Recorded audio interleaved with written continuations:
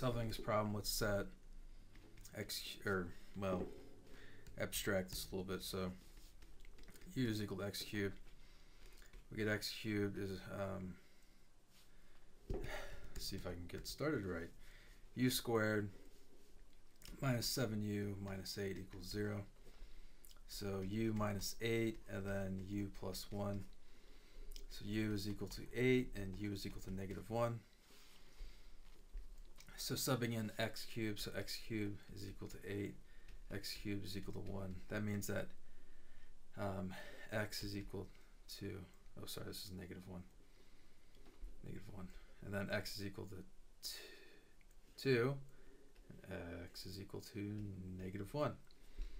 Does this work? So negative 1 squared, so negative 1.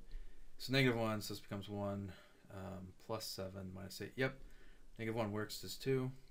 2 raised to the 6 is 64 minus 56 minus 8, which is 0. So yes, these both work. Solutions for x are negative 1 and 2, and that's it.